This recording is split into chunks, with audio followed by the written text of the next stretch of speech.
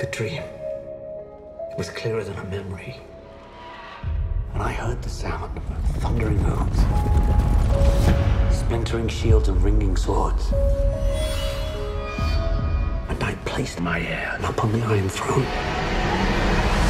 And all the dragons roared as one. I consider the matter urgent. That of your succession. Well, who else would have a claim? The firstborn child. Rhaenyra. No queen has ever sat the Iron Throne.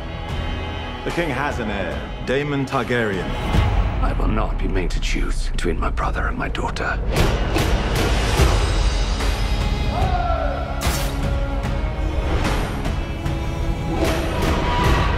Rhaenyra's succession will be challenged. Knives will come out. You are the king. Your duty is to take a new wife. I have decided to name a new heir. I'm your heir. War is afoot. Do you think the realm will ever accept me as their queen? A woman would not inherit the Iron Throne. Because that is the order of things. When I'm queen, I will create a new order. Your family has dragons.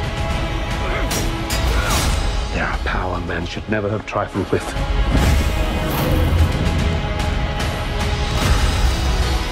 If Rhaenyra comes into power, she can cut off any challenge to her succession. I am to inherit the Iron Throne. She will block my way. Our hearts remain as one. Oh, our hearts were never one. Have you never imagined yourself on the Iron Throne?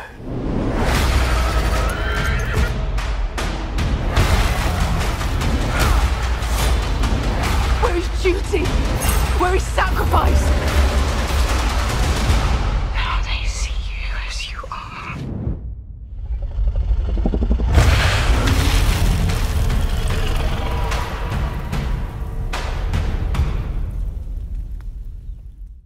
Welcome to The Grill, presented by Wrap Pro. I am TheWrap's assistant managing editor for audience, Adam Chitwood, and I am thrilled to be joined by House of the Dragon showrunner Ryan Condal. Ryan, thank you for joining us. Thank you for having me. So we're going to start off by asking a few questions we've been asking all of our innovators this year, and it begins with, what's the biggest hunch or bet that has paid off despite what everyone has told you? I mean, making a Game of Thrones sequel, prequel. I mean, honestly, within the construct of this particular show, I think it was the multiple time periods and being able to tell that story cohesively, seamlessly as far as it goes when you're recasting characters, casting multiple sets of actors to play the same role, all within the same season. I mean, I think we looked at what The Crown did and really admired it, and I think it's one of the shows that certainly I, as the showrunner, and lead writer, certainly when we were in the room, pointed to The Crown as one of our references in terms of the kind of drama that we were aspiring to create, and I think an aspiration just in terms of the what I think is a high watermark in the art form, and The Crown is very successful at taking well-known characters and then recasting them. They did it between seasons. We did it in the midst of the season. I think that was the big thing, is just doing it mid-season and with a brand new show, and trusting that the audience would sink their teeth into the characters and then stay with you as you swap them out. And so far, I think it's paid off. I'd say so. Looking back over your career, what's been your biggest mistake, and what'd you learn from it? I don't know. I mean, can I make a joke about not going and getting my MBA? I don't know. I mean, this business is a series of mistakes that you make, I think, along the way, and it's in many ways, I think it's a pursuit. It's kind of a Zen pursuit where you're never going to quite achieve perfection, nirvana, but the continual self-improvement and learning from things that you've done in the past that have not worked, and then also learning from things that have worked and continuing them as best practices as you move along. And I think it's so hard to point at one kind of singular thing along the way. But I mean, my TV career began with a busted pilot that we shot and made and that no one ever saw. So I think that in itself was, if we consider that I think that was many failures that led to a bigger failure. But I think if that was the one of never wanting to find myself there again, and doing whatever I could do to not repeat that, that would be the big one for me, at least in TV. Yeah. Well, how has 2022 forced you to innovate in ways you didn't expect? I mean, this whole COVID thing was a real doozy through all production. I mean, thankfully now it seems like most of the things that really held us up, I think, in the making of season one, the writing, the prep, the making of season one, because it all, COVID happened in the midst of our writer's room, the declaration of the pandemic and all that. So really through every phase of the show, we dealt with it. We dealt with it in casting, not being able to see actors in the room live. We dealt with it certainly in pre-production, not being able to be in the room with the artists and designers that were building your sets. And then in actual production, all the limitations that came along with that, not being able to meet people or get to know them because half their face was covered, and then multiple shutdowns and things like that. So I think it's just sort of figuring out, we're very adaptable people, us humans, and taking the things that you've learned from doing this job and then figuring out, okay, well, I have to live without that. So how do I do that better? And then moving on.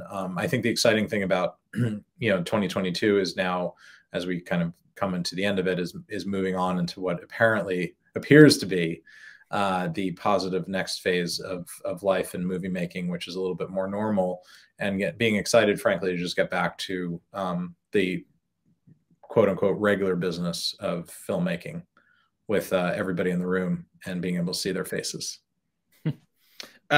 Whose work has really inspired you, either inside your field or outside of it?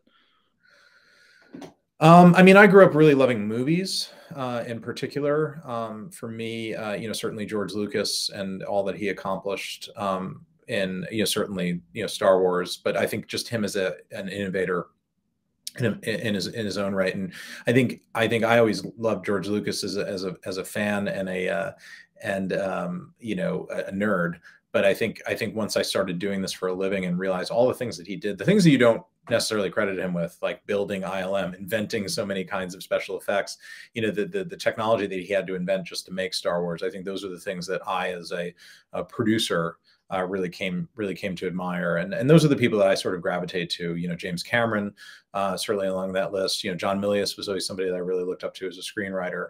And then on the TV side, I think I look to more kind of recent peers in the sort of quote unquote golden age of television, or the new golden age of television. David Milch and David Simon and David Chase, that all the Davids, certainly. Matt Weiner in the creation of Mad Men. Those are the TV series that, for me as a movie fan, somebody that really pursued movie making wholeheartedly, when I started seeing those as a budding screenwriter, those were the things that made me want to get into long form TV making and tell these kind of movie scale stories on a longer timeline, be able to live in with the characters and the drama in a bit more in-depth way than you would be able to do in a 2-hour feature. This is not on the list, but it must be asked. What's the best Star Wars movie?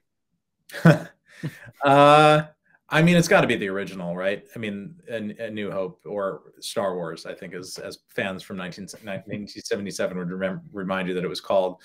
That because that was the innovation. That was the one that broke the mold. It took this very bleak period in American history, I think in the late 70s, and also in kind of movie making, a really interesting period, because we were making all these films like Taxi Driver and All the President's Men and Network, and Lucas brought a more optimistic bent to that, to kind of counterpoint the movies that have been made for the last decade. And I think that that leap forward in genre storytelling and making it a high art form the way Kubrick had done with 2001. That's the one that changed film more than The Jazz Singer did, I think. So that was the big one. And if you could go back to the start of your career, what advice would you give yourself? Stay at it. I think I would always say that I always envied doctors and lawyers, because they had an incredibly hard job that took years and years of schooling, but there was a set path to it. Really, if you really wanted to become a doctor, you could get into the trenches and study the material, prepare for the tests, take the extra courses, read books, meet with mentors, and you in theory, if you could pass everything, you would get there. There was a path to it. I think with this, it's such an unknown thing. Everybody has a different breaking in story. And then so many people break in and then wash out later, which I felt like that was the more heartbreaking tragedy. Is the worse than never breaking in is breaking in and then washing out and not being able to hang on to it. I think that was always the fear that I had after I broke in. So I think that would be the thing I would just go back and tell myself in 15 years ago, just to stay at it, and it was all going to be okay. Because I think just the confidence of knowing that, okay, it's going to be a lot of work and there are going to be ups and downs, but you'll hang in. I think that would have removed a lot of anxiety and probably added a lot of hair to my head over the years. Speaking of that, let's jump into the House of the Dragon. In terms of innovating, I'm curious what kind of pressures you felt on the early days of the project, because I think you pitched Duncan Egg first, right? Before it kind of became what it is now. So, I what did. were those pressures like?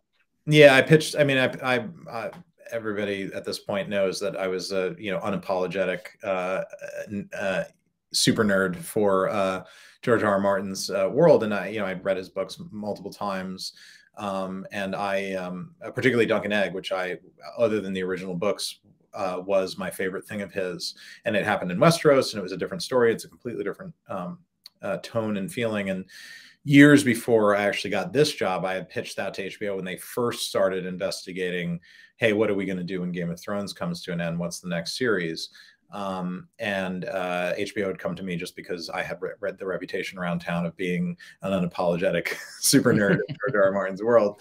And I still, frankly, love the idea of that story as a counterpoint to the original Game of Thrones, and frankly to what we're doing, because it just is it's more of a lone wolf and cub. It is more of the Mandalorian versus the the original Star Wars, where it's two guys making their way through this very complex and dangerous and highly political world that aren't necessarily political themselves, which I always thought was interesting as an adventure tale to tell with Westeros.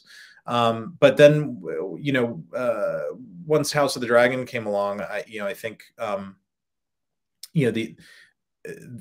that was more real immediately, I think, because it became it went from, oh, this is interesting, to, oh my God, I think they're actually going to pursue making this very quickly, which is great. But then I think the pressure is just realizing that you have to follow the Beatles, and how the hell do you follow the Beatles? And the answer is you don't. You make your own thing and hope that people will come along and watch it. Well, and something that's really exciting about House of the Dragon is that it centers two women at the center of its story. And I was wondering if you could talk about the decision behind not only that, but also centering women behind the camera. You have Claire Kilner directing. It's very, following up Game of Thrones, you want it to be different but similar. And this is one way in which this feels distinct from the more ensemble, larger world of Game of Thrones. Yeah, I mean, I think that is it. I mean, this is we have long said that this is whereas if the original Game of Thrones is a sprawling Homeric tale, this is really more of a Greek tragedy. This is more of the a Plato drama about one family tearing itself apart. So it lets you live in with individual characters more intimately than you would be able to in the original series, simply because you have to service more characters, because it's this very it's a story of diaspora and following characters all over the map as they slowly come back together, whereas this starts with the characters and they're together and then slowly breaks them apart. there are two women at the center of it. I would say that was kind of baked into the DNA of this story.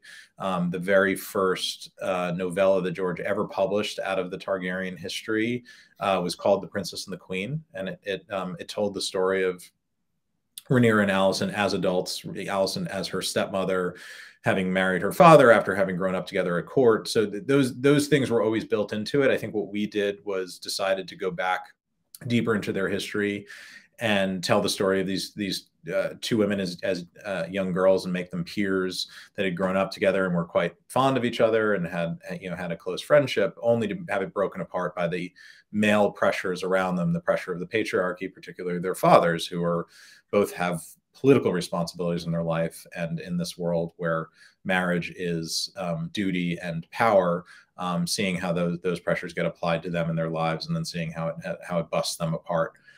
So that was, that was always, frankly, part of this. I think us, centering on it was the correct thing to do, because it is, as you said, different from what the original series presented. And I think the success of House of the Dragon, if I have to put my finger on it, is offering up the same thing but in a different way to Game of Thrones, because people come to Game of Thrones now expecting a certain thing. They expect high political intrigue. They expect interesting gray characters who do unexpected but totally set up things all the time, and they want surprising storytelling. And I think that comes from centering on really hopefully well-drawn characters that you spend a lot of time with and get to know, and then get horrified when they start making questionable decisions.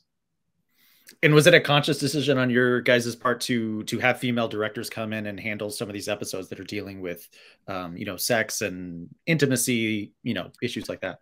Yeah. So yeah, that was always really important to me, to us, to HBO, to have a fully represented cast and crew in the show, in front of and behind the camera. And my writing partner in the show, Sarah Hess, who I made no secret about, I could not have done the show without her.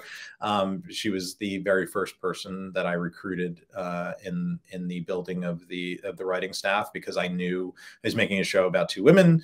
I have a wife. I have two daughters. I think I have forged through the female experience quite a bit as a man, but I am still a man. And I think it's important to see that perspective from the inside of somebody that, grew up a woman and was a mother and had all these experiences that I could not, I have seen from the outside, but not experienced internally. And I think it started there. And then in the filmmaking, certainly we, wanted us to be able to tell a similar story. We had, it's a show that involves multiple marriages and childbirths. It involves the coming of age of these two women and girls, and I think I had some things to say there as a storyteller. But I think having those other perspectives in the mix always makes the story more rich and textured and frankly, Claire, wonderful director, Geeta Patel, who directed episode 8, had just become a mom for the first time herself, coming into our show. We have multiple horrific childbirths, and although she didn't film one herself, did have something to say about it. Sarah, as a mother, had gone through childbirth and had lots to say about that subject, and making the childbed a battlefield, and all those themes that have come out in season 1. And my ability to tell stories as a fantasist at some point does, you do need that real perspective, whether you're doing research or whatever it is on a medieval battle or in midwifery. You want that real experience on the ground and what that was actually like, because it always makes it feel more real. Yeah. Well, the show, again, speaking of innovation, the show is also diverse from a race perspective. And I'm curious about the decision to make the Valerians Black. Was that as simple as saying, like, listen, we don't want an all white cast in this show? No, I think, it was not that simple. And I think the reason that it's been a successful choice, frankly, not everybody's ever going to be happy, but the reason it was successful is because it was thought out. It wasn't just done perfunctorily, or it wasn't just done to tick a box, or to be seen as progressive, or to be seen as somebody that's, covering off on the bases or anything like that. We wanted it's 2022. It's a different era than these shows used to be made in. We have an incredibly diverse audience that's in not only across America, but in multiple countries that are speak all sorts of different languages that represent all the colors under the sun. And it was really important to see some of that reflected up on screen. This is a fantasy world. I think if this was a historical fiction piece, it would be a more nuanced discussion. But I think simply because this is a fantasy world, if we believe in dragons and shapeshifters and direwolves, we can believe that everybody in the story is not white. Right. And why we went to the Valarians in particular was because that felt like the most fantastical race in the show, and it felt like these were a people from a lost continent that we don't really know that much about. We know they all have silver hair. We know they have an affinity for dragons, some of them. And we know they are seen as, as quoted in the books and in the show, closer to gods than to men. So what does that all look like? And it always stuck with me, this article that where George had talked about at first when he set out to write these books, considering making all of the Valyrians black, and that just as a way of a race of black people with silver hair, and that always really stuck with me as an image. And I said, well, Valyria was this enormous continent, a very diverse and well-populated nation that fell into the sea. Why couldn't there have been a line of black Valyrians in that in that story? And in this particular time period, we're not all that far removed from the Doom. It would be believable. And I think if you're willing to take that first sort of leap of suspension of disbelief, you really come to, it feels integrated and intrinsic to the show in a organic way. To me, I mean, I don't even really think about it anymore. And there's so many Valyrians in the show. Having the Velaryon family, having the Sea Snakes family look different than the Targaryens is actually really helpful in the casting and in differentiating people on screen and remembering who's from what house, and maybe making it even clearer that Rhaenyra's children are of questionable parentage.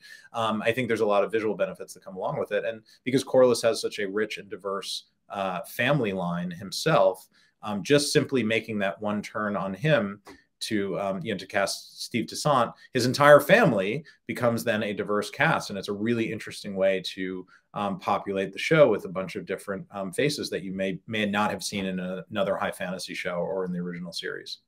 Yeah, well, I wanted to ask about audience, because now the show is out and people love it, like the critics love it, the fans are digging it. But I'm curious from your perspective as a writer, when you are working on something that is meant to be consumed by an audience and meant to be presumably liked by them, how do you balance that with trusting that you are telling the right story, you are making the right decisions, especially with something like House of the Dragon, which it is a built-in franchise?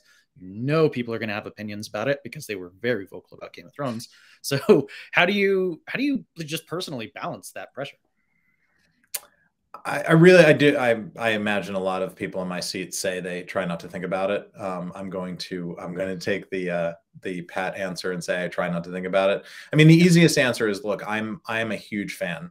I think that is clear, if not from the 1,000 of other interviews that I've done, from this conversation too. I'm a huge fan. I take this world really seriously. It was really important to me as a fan of science and fiction and fantasy, as a budding writer. I found these books when I myself was trying to figure out how to work in storytelling as an art form myself. And they were hugely influential on me. And really, I mean, I honestly don't know whether I'm sitting here if I had not discovered those books when I did.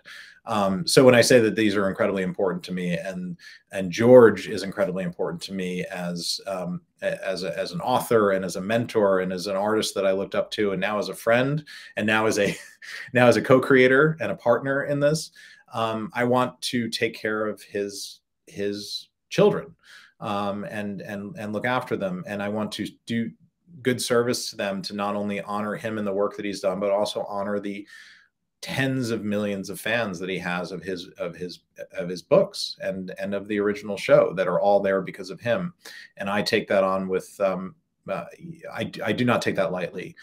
So for me, if I'm making the series that I think that I want to see and experience as a fan, and I'm doing something that I like and I am happy with and contented by, then I think that was always the bar that I set for myself. Make the series that I would want to see as a fan, and the rest will kind of fall into place. And so far, it feels like that approach, fidelity to George's material, making the changes where you need to in order to adapt it to a screen medium, has paid off. Now you just have to do it again for season 2. Easy peasy. Well, now it's easier because yeah, we've cast the show, and I don't have 4 different time periods to tell the show in. So season 2 becomes fun instead of an anxious climb up to a summit that might throw you off when you get to the top. Well, we know Miguel's not coming back for season 2. How are you finding being sole showrunner on season 2, which I know is not your first go around? I know you have experience. Yeah, but look, I mean, this show is bigger than anything that I've ever done. Frankly, it's bigger than anything other than David and Dan have ever done. I mean, they're the only ones that I think have experienced something at this level. But maybe Rings of Power, maybe some of these other series that are starting to come in all respect to those showrunners, because God, this is a really big, hard job. Thankfully, I have the experience of season 1 behind me. I learned a lot in the making of it. I have a wonderful team around me, a bunch of great directors and heads of department and artists and writers that have helped. And I'm really just going to lean on them to help service the vision that we set out to create in season 1 and to continue into season 2. You mentioned Rings of Power. It was curious that these shows came out at the same time. And I'm curious, just speaking to you as someone on quote unquote team House of the Dragon, how did that feel from your perspective? Did it feel like a bit of a team Marvel, team DC thing, or was it, the more people watching fantasy, the better? Yeah, I mean, the second one, I'm a huge unapologetic Tolkien fan too. Surprise, surprise. I read Lord of the Rings and Silmarillion and The Hobbit multiple times through growing up. I saw the Peter Jackson movies multiple times in the theaters. I love all that stuff. I love high fantasy. And frankly, I want to live in a world where there is room for all of these things to exist if they're good. I think the need for more well-made, expensive science fiction and fantasy on television is what all of us nerds want. And I don't think that somebody watching Rings of Power means that they're not watching House of the Dragon. I don't see it that way. I see one feeds the other, and I think the more good quality genre entertainments on television, the more it's going to draw in the general public who might not be so predisposed to watching this. I mean, I think we have to remember back to when Game of Thrones aired, there was a lot of resistance around, sort of normies watching that show because they thought it was silly or goofy, or like they didn't, with the fantasy thing with dragons and direwolves and whatever, but they got sucked in by the adult way in which George and David and Dan told the story, the surprising turns in it, the way it actually turned fantasy on its ear. George, as a huge Tolkien fan, actually takes a lot of Tolkien's, if not, they weren't tropes when Tolkien wrote them, but they became tropes over the decades when everybody else tried to ape Tolkien, and turn them on their head and surprise people in a way, and that's what drew people into the show. So I think building off of that idea and taking this much more willing audience. People are much more willing now in 2022 than they were in 2011 to, put a Targaryen flag on the back of their car, or to admit that they watched the show at the water cooler at the at the hedge fund or whatever it is. This has made fantasy mainstream, and I think the more of these good high quality shows that come along make fantasy more mainstream, and then just it makes a bigger audience. It means more of these shows can be made and be made in an interesting way that's not just popcorn mass entertainment. It's something, hopefully has something interesting to say. And with the support of studios who are giving it the production value it deserves. to serve. Correct. And as we know, these shows are not cheap to make. And they're dangerous ventures because you have to invest a whole lot of money in upfront to figure out whether it works or not. So we want, we want studios in a willing to take risk mode. We don't want them in a risk adverse mode, because that's where good art comes from. Yeah. Well, I think George has said this is somewhat of a close-ended story, and unlike Game of Thrones, the book of this is finished. How long do you see this running? Is it a couple more seasons? Is it, a longer series? Yeah, I mean, I don't think that this series has as much mileage to be mined out of it. This particular story, the one that I'm telling right now, The Dance of the Dragons, as the original series, is just, it doesn't have that breadth to it. Not to say it's any less interesting. I mean, I think it's a really great series, but I think also part of making a series is knowing when to drop the curtain on it and to call it an end. But I've always said the show is called House of the Dragon. It's not called The Dance of the Dragons. And I think there is a very rich 300-year Targaryen dynasty to mine many stories out of. And that is the thing that I think is the most promising for the future of fans of Westeros, is that George has written some deeply complex history that's 3 centuries long, that begins with Aegon's conquest. Actually begins before Aegon's conquest, with the story of the Targaryens leaving old Valyria because of the dream of one little girl. I mean, there's so many stories to be mined out of there that I think as long as there's a willing audience, there is plenty of Targaryen to come. Well, let's hope they're all as good as House of the Dragon. Oh, thank you. Thank you so much for letting me chew your ear off and taking part in this panel. We super appreciate it. My pleasure. Thanks, Adam. I appreciate it.